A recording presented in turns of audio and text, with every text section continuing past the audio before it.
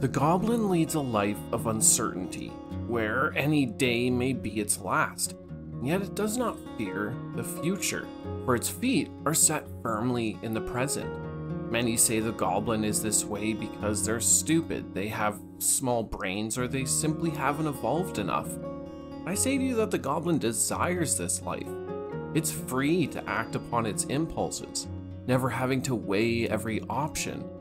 This is why the Goblin gets itself into so much trouble, yes, why death and dismemberment are so commonplace, and yet the beauty lies in the fact that they would have it no other way. Many of us wish we could live more in the moment, and in that way perhaps we should envy the Goblin, to some degree.